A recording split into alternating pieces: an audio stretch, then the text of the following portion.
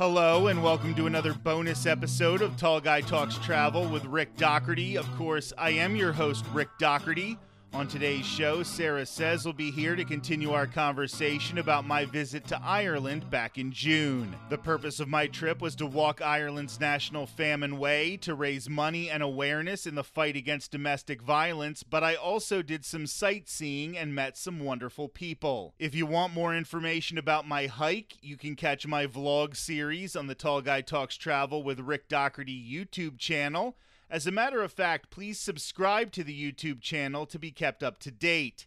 Here, as well as in the other bonus episodes Sarah and I aired on August 14th, we're focusing on what I did away from the trail. That being said, I would still love for all of you to donate whatever amount is possible for you to CASA of Pinellas County, Florida, in honor of my pilgrimage on Ireland's National Famine Way. CASA has been around for decades in the St. Petersburg area of Florida, helping survivors of domestic violence.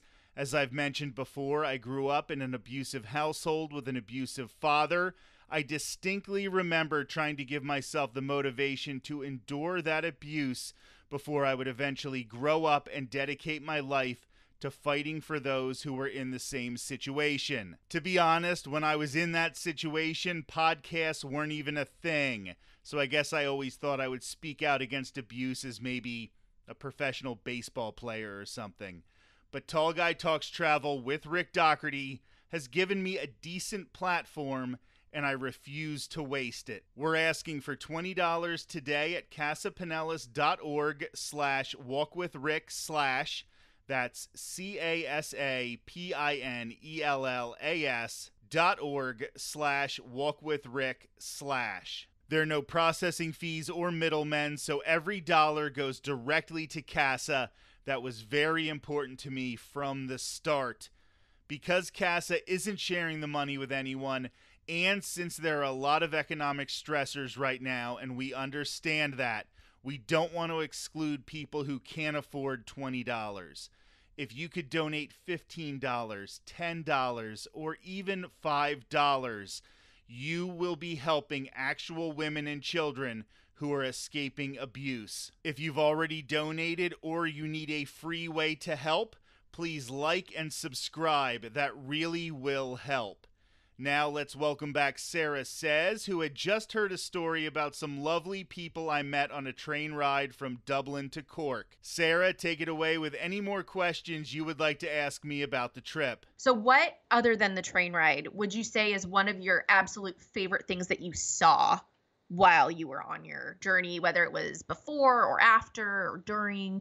What was one of your favorite things that you really enjoyed? So anybody who followed what I was doing on Twitter, or anybody who has my Facebook page or anything like that, will know that I spent a lot of time trying to catch places that had to do with Michael Collins, the Irish revolutionary, just definitely like one of those historical heroes of mine. And I set out to find things like his birthplace. There's a museum in a home he had in the town of Clonakilty. Those were things I set out to see. But actually, while I was walking through Dublin on the second day I was there, I was just walking the streets trying to see these different things. And between the James Joyce Museum and the Abbey Theatre, there was a pub on the side of the road. I know, surprise, there was a pub in Dublin.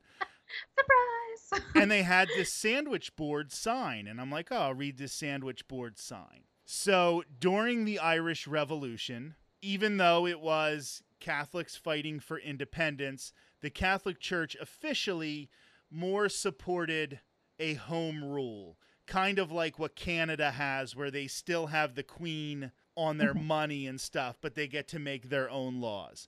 So the Catholic Church officially wanted that autonomy, but didn't necessarily support irrevocable independence that resulted in a republic, and they didn't support some of the more violent aspects of trying to fight for independence. So Michael Collins and some of his men were excommunicated officially from the Catholic Church. So there was this pub that was a few doors down from a huge church. And the priests from that church who sympathized with the revolutionaries would still go to this bar and perform the sacraments for the excommunicated members of the Irish military. And the bar still is in operation.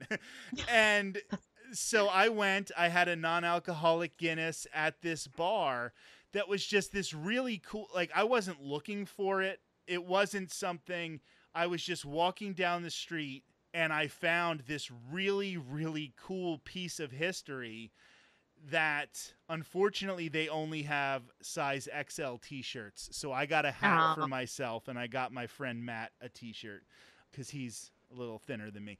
So that was just one of those things that I had no idea I was going to find it.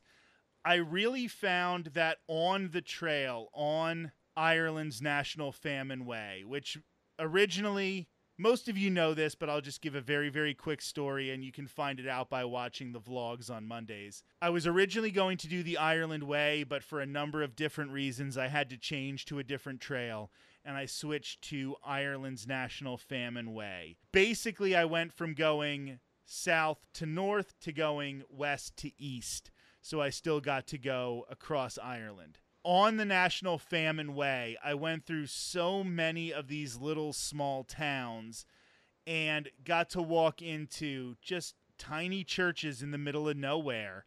I stayed at a bed and breakfast on top of a pub on a Saturday night. And they were blaring dance music and people were partying. And I was like, where do these people live? Like, how are there people here? This pub is in the middle of nowhere. But I guess if there's, 200 farms scattered throughout hills around this town, there must be enough people that they'll travel in on a Saturday night to dance to Robin Thicke music for some reason. And seeing a lot of places like that is interesting. I never would have been there if it wasn't for the trail. I never would have gone to that little town and seeing those little bits of real Ireland. The National Famine Way goes along a canal. It's also the Royal Canal Way for a certain stretch. Like the two trails are the same thing for a while. And the canal has locks. So the water will kind of drop down at certain points. It's how they keep the water going all the way and they keep control of it. Mm-hmm. Lock 26, there were like 45 of them, so that was part of how I counted down my way to the end of the trail, was as the locks would get lower. But at Lock 26, this guy just set up a cafe in his backyard. And he sold sodas, he sold coffee, he sold like energy bars and things like that. I walked into his backyard at this cafe, and there were two people who were having an argument about Conor McGregor's height. Oh my gosh. And I thought, this is the most Irish thing anybody has ever experienced in the history of time. There are two men yelling at each other over how tall is Conor McGregor. That's pretty Irish right there. So, yeah, there were some little things like that along the trail that I just never expected to see. There's the town of Mullingar, which is basically like a big town or a small city, and they had a statue to pilgrims. And I got to see that. And while I was making this pilgrimage to see this statue dedicated to pilgrims, I didn't know enough people do it that they would have that kind of interest in, honoring us with a statue, but it was really cool to see that and walk through this town. So there's like two funny stories from Mullingar. One was I wanted to be dropped off by the taxi. The taxi took me to my hotel the night before, which was, by the way, a gorgeous hotel, and then picked me up the next morning and took me into downtown Mullingar, and I wanted to be dropped off at the church. He was about to drop me off at the cathedral in the middle of Mullingar, and he's like, Unfortunately, there's a funeral today at the cathedral, so there's all this traffic, and he's like swearing at people in traffic, and he's like, get out of my, way, and blah, blah, blah, blah, blah. And then he comes around the corner and sees the cathedral and blesses himself. And it was so funny. It was just one of those things, as this guy is swearing up a storm and then turns the corner and blesses himself. It was very Irish as well. And as I was walking downtown, there was just this older lady who just started walking next to me and just asking me about my trip and talking about the places that I had been. And eventually I even had to be like, I'm sorry, like, I really appreciate talking to you, but I got to get going here. And that doesn't happen in the States. You don't have somebody just walk up to you on the street and just start talking about you and having an interest in your life. So that was one of those things that was really cool for me. That's really awesome. And like talking about that, how you talked about the pilgrims and they had the statue and these people coming to speak to you about like your trip. Did you run into any other pilgrims while you were on either of these trails? So on the first trail, I did. The Ireland Way attracts a lot of people like myself who come from all over the world. And there are a lot of different reasons why right now it's not the best time to travel it. And we didn't know that because you can't pick that up in a guidebook. The guidebooks weren't written since the pandemic. But I met a gentleman from the United States. He's from New Orleans.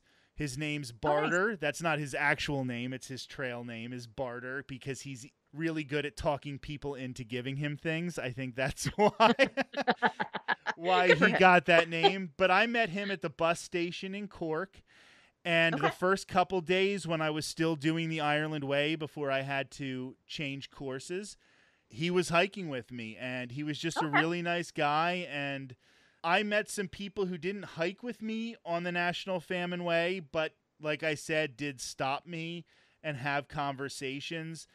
There was a woman, I was wearing my shirt that said, Rick Doherty walks across Ireland for domestic violence victims, as I was walking, and this old lady pointed at me and said, "Are you a Doherty?" And I'm like, "Yeah, my family are Dohertys." She says, "So you're Irish?" I'm from the United States. I have Irish heritage, but I'm not Irish. And she goes, "If you come from Doherty's, you're Irish." First of all, anybody who listens to this show knows that Doherty is not spelled as it is pronounced. So just the fact that she knew how to properly pronounce it just shows how, like, when I'm here, nobody knows how to pronounce it. But there, it was so common. It was just a cool experience. One of those people that I meet that I don't even know her name, but for the rest of my life, I'll remember how she made me feel welcome. And it wasn't one of those things like, Bono from Rattle and Hum saying that Irish Americans are fake or whatever. She made me feel like I was a part of this place because my ancestors were from this place. When I was in Limerick, a town that's really cool actually as well, I was taking the train to Limerick and I just started talking to this guy named Alan. And he had taken the train to Cork to take pictures because he's just a photographer and sometimes he just heads to places he wants to photograph. And we were talking on the train, and he asked if I knew where the hotel was located. And I'm like, well, I can, Google it, and I'll find how to go. And he's like, no, I want to walk you. I want to show you my town. And he just had this intense pride in his town. And I loved that. Just some of those experiences that were just really, really cool. That's really amazing. That would be such a cool experience. So I've been thinking about this, and I asked you about it before you left. Now I'm going to ask you about it again, but a little different is you're vegetarian, try and lean towards vegan. You talked about in Dublin, it was really easy for you to find food.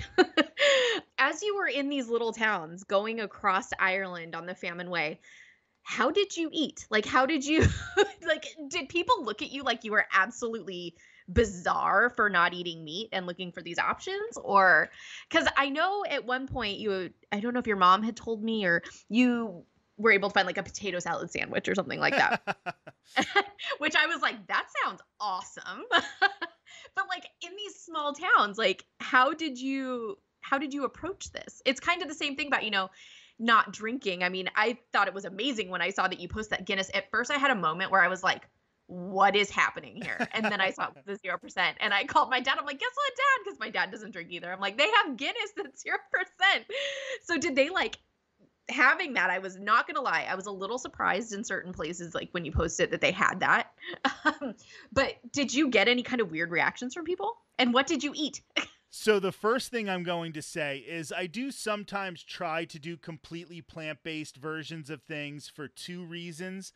One, even though I do have dairy products, I know that things like gelatin aren't always considered vegetarian. So if I get something vegan, I know it's not going to have gelatin in it. Right. So I will err on the side of plant-based, but I still do have dairy products. And the first thing I'm going to say is Ireland's dairy is so good. I drink almond milk in the United States. I don't get regular milk. In Ireland, if you drink regular milk ever, drink regular milk when you're there. If you're lactose intolerant, take your medication, plan out the bathroom time you need, because their dairy is so good. I had milk, I had cheese that was just indescribable how much better it was than the dairy products I would have in the United States. Unbelievable difference. I also think it's funny that of all these incredible things that I saw over in Ireland, the one thing my mother told you about was the potato salad sandwich. I think that was the most jealous she was of the entire trip, to be honest. So I did have heard of anything like that. So I did have some trouble specifically when I was on the trail. I would stop at these pubs and every food option was something with meat. The first night I stopped was fine because it was in a little town and I was able to get a pizza and I got a veggie burger and that was fine. But the second night, this was actually the bed and breakfast that was above the Robin Thicke pub. They had a restaurant there as well, and the only things I could get were fried brie and a strawberry cheesecake. Now listen, I'm not going to complain about fried brie and a strawberry cheesecake. When that's your healthy option, value. I'm fine. But that was my dinner on Saturday night. And then on Sunday night, I stopped at a pub and the only food I was able to get were fried mushrooms. So that was 2 nights worth of food for me. Wow. So by the time I got to like Mullingar, I was so hungry that I was like stopping at Subway. I was getting food like everywhere just because, well, I know Subway is going to have a vegetarian option for me and it might not be the best food I'm going to have here, but I know I can stop. It'll be quick and I can get something substantial that will keep me going as I burn a lot of calories every day. Did you get a weird reaction at all, though, from like the pub owners or like the pub people that when you went to order, like, did you ask them like, hey, is there a way to get this vegetarian? And they just kind of were like, no. Or did you just not even bother and say, hey, I'll just get these because I know they're vegetarian? More the latter, but yes, it was sort of hard to explain to some people. When I was going to Castletownbere, which was the town at the beginning of the Ireland Way, and the cab driver was saying, you have to get the fish. Like, this is a fishing village. You have to get it. And I'm like, oh, sorry, I'm a vegetarian. And, of course, you know, this is the Republic of Ireland. 90% of people are Catholic, so they assume that fish is vegetarian anyway because they're allowed to have it on Fridays during Lent. But I'm like, no, I can't have it. And I did get some funny looks. In a lot of those smaller towns, people aren't used to having a lot of vegetarians and a lot of vegans. And it is a big farming country. So they do a lot of fishing. There were cows everywhere. There were sheep everywhere. So this is how they feed people. As a matter of fact, on the National Famine Way, because you were going along the canal, there were just people fishing in the canal the whole way. There were Oh, God. people in downtown Dublin who were fishing in this canal and taking the fish home and cooking them. Like, that was how people spent their days. When it was a Saturday or a Sunday, it was just lined with people fishing as I was walking past them. So it's definitely a huge part of their culture, and they did think it was weird. That's fair. When I was in France, we stayed in a small fishing town, and the people I were with, the two of them were vegetarians. And when they were like, "Oh, and fish," and they're like, "Oh, we just need this," and the people at the restaurants went to were just like, "I'm sorry, what? Like, you don't eat fish?" It's like in my big fat Greek wedding, we're like, "You eat no meat? I'll make you lamb." Bunt. Oh, I was gonna say my last question that I really, it's my burning question, probably my most important question that I'm gonna ask you today is, how many sheep do you think you saw? Because I swear saw every picture all I the saw sheep. I saw all of the sheep. At the beginning on the Ireland Way, we were literally walking through, I don't know if you'd call them sheep farms, or we were walking through the mountains, and the mountains are a good place to have sheep because they're growing the wool, so they want them somewhere cold. And it was June, and I was freezing. So the mountains were overlooking the water, so the breeze would come off the water and then go up the mountains. And the colder they make these sheep, the more wool they will grow. Okay. So the trail went through these farms that were raising sheep. So the whole way it was just sheep sitting in the middle of the road, walking around them. Barter would clap together his hiking poles to try to scare them. I just walked by them. I'm like, what are they going to do? I don't, Sheep can be mean. I'm sure Gonna they can be headbutt mean. you. They're looking at you like you need a sweater. I did need a sweater. That is true. But yeah, I did see a ton of sheep. And just a couple things that I'll say before we get off here. After I finished in downtown Dublin. That was where the National Famine Way ends. And then I wanted to hit a couple other places. So I took public transportation to downtown Dublin the day after I finished because I wanted to get my certificate. And I got my certificate of completion. But as I was dropped off in downtown Dublin, it just happened to be the day of Dublin's Pride Parade. And I got dropped off right in the middle of the Pride Parade. They would literally stop the parade periodically to let the cars go by. Okay. And that's where I got dropped off to get my certificate. And it was crazy. The atmosphere was outstanding. People were having so much fun. And it was cool because I got dropped off right by the GPO, which is an important place in the Irish War for Independence or the Irish Revolution. So it had this significance of here's where these people fought for their freedom. And then you had people walking down the street celebrating their freedom. And it was just a really, really cool vibe. Then I headed up to Derry in Northern Ireland, which was a completely different vibe vis-a-vis freedom. So Derry is in Northern Ireland, and I don't know how much of the history a lot of our listeners know, but this is where a lot of the troubles happened. Derry is in quote-unquote Protestant Northern Ireland, part of the United Kingdom. Cities like Belfast are majority Protestant, but Derry is in Northern Ireland, but vastly, overwhelmingly majority Catholic.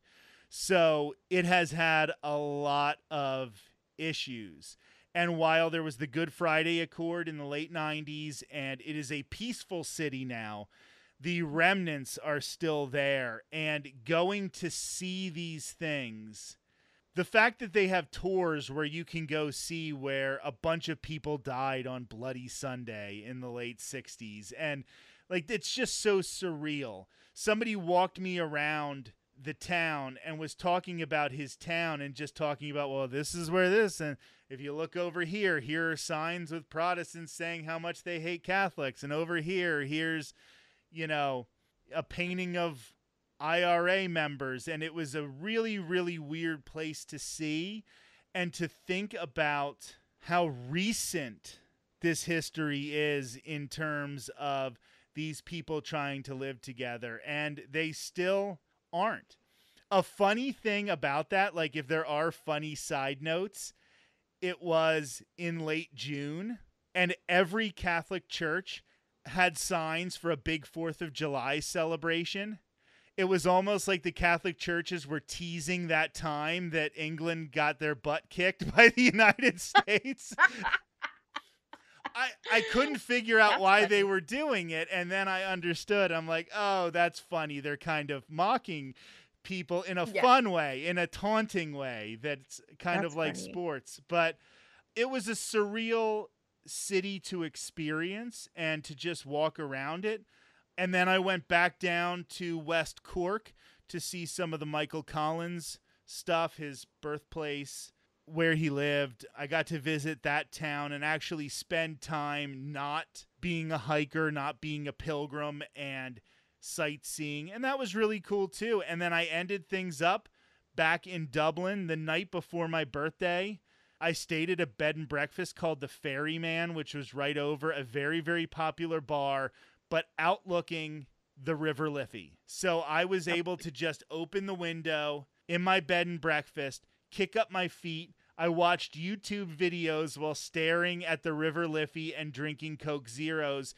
It was the best birthday ever. That's awesome. And then at midnight, I went down to the pub and I had a non-alcoholic beer. They didn't have non-alcoholic Guinness. I don't remember exactly what I had, but I had a beer at midnight on my birthday, and it was just this awesome way to finish it. It is something I am never going to forget. I'm about to move, and I know that we're printing out a whole bunch of pictures so I can just have them all over the walls in my new office. I really appreciate you having this conversation with me, Sarah, because I really wanted to talk about it, and we want to continue to promote the fundraiser. So just having you let me rant a little bit, it really was important. So thank you. Yeah, no, thank you for sharing it. Because like we said at the beginning, we didn't really talk about it when you got back in detail because we were waiting for this moment. And then, of course, I was expecting you to be back a little later. So I just booked out my month of July. So now we're finally getting to do this. And so it's been awesome to hear, as someone who's also from Irish ancestry, to like hear about all the cool things that you did and experienced and the funny things and the kind of sad things and all of that. So thank you for sharing everything with me and everybody else that's listening as well. There was a day where I was trying to see if Sarah could set up a recording, and we're texting back and forth to trying to find a day. And at one point she just texted me back, I thought we were done until mid-August. I was like, I just don't have time. I literally booked my entire July thinking he'd be gone all of July. Thank you so much, Sarah. Thank you. There's so much going on at Tall Guy Talks Travel with Rick Doherty right now. On Thursday, Marissa from Chicago and I will have the second part in our conversation about different ways Walt Disney World could incorporate Star Wars into the parks. We can't get enough Star Wars, and Disney is getting more and more competition from Universal Orlando Resort. Also in Thursday's episode, Sarah Says is going to give us a preview of the big D23 Expo taking place in Anaheim from September 9th to the 11th. On September 15th, Marissa and I will dissect some of the announcements to come out of D23, and we'll talk about the future of Disney theme parks with that new information. In addition, I'm working a lot on video editing so I can bring you vlogs from Mickey's Not So Scary Halloween Party, Walt Disney World, Universal Orlando Resort, and other parts of Florida that aren't just confined to theme parks. We're going to continue to grow the Tall Guy Talks Travel with Rick Doherty podcast, YouTube channel, and community. Finally, to donate to CASA of Pinellas County, Florida, in honor of my pilgrimage and to help survivors of domestic violence, go to casapinellas.org/walkwithrick/ That's CASAPINELLAS.org/walkwithrick/. This episode is going live on August 28th, the day before my mother's birthday. She survived 2 abusive marriages, and she would love nothing more than for you to donate a few dollars to CASA as a present to her. There will be a new vlog in the Ireland series tomorrow and a new episode of Tall Guy Talks Travel with Rick Doherty on Thursday. Until then, have a great week.